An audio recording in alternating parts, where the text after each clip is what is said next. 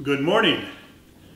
It's good to see you again, members of Trinity and our members and friends, although obviously I'm not seeing you. These are announcements for March 29th, the fifth Sunday of Lent. Now, let me just say that I record these on Friday because that's kind of as late as I can do it to get them uploaded to our YouTube channel so that Sandy can make a link into our worship bulletin. But I realize that doing this today may mean that things have changed by next week. That happened last Sunday when we kind of encouraged those of you in the not at-risk demographics to consider volunteering with Grace's Kitchen and the Second Harvest Food Bank.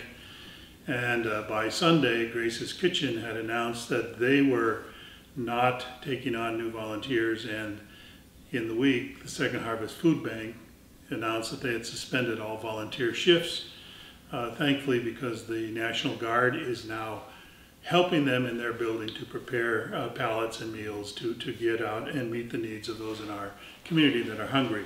At any rate, please overlook it if anything I say changes, but I don't think it will this week. I want to say a word about connecting with one another. That's probably the most important thing we can do to maintain a sense of community. So my invitation to you is call everybody that you think might need a call or benefit from a friendly voice. Be proactive in reaching out to members of the church and even neighbors in your community and let them know they're not alone with this. If you want to be more focused in that type of a ministry, we invite you to call Libby Williams at the, she is one of our Stephen ministry leaders. I'm not going to give her number on a Facebook or YouTube page announcement that could be accessed widely by the public, but it's in your directory. So call Libby and join the Stephen ministry effort to be keeping in touch with folks in our church. If you can't find her number, just call the church office and they'll be able to get your message to her. We've been trying to do a few things to keep you in touch.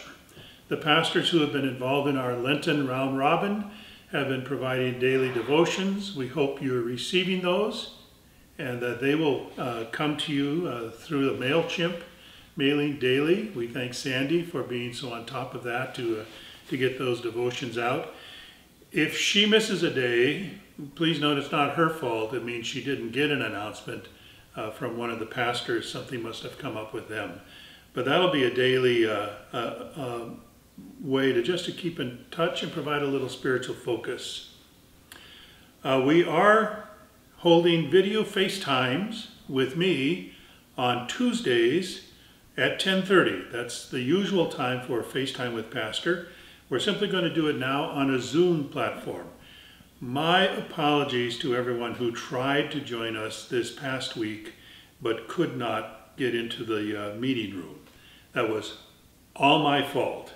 I'm new to this and I hit a button on my Zoom page that said start, but it turned out that only let me in the room. It didn't open the room to you. But we found out what that mistake was, so that won't happen going into the future. So join us via Zoom Tuesdays at 10:30. Bring your own coffee or your own tea and we'll have any kind of conversation you would like. On Thursdays, also at 10:30, and we're making the time the same as the video FaceTime just to lower confusion, I am leading a Bible study. We had the first meeting this past week. We're going to be studying the Psalms, and each week we will look at least at the Psalm that is going to be heard the following week as part of our worship. So for next Thursday, it's Psalm 31, verses 9 through 16.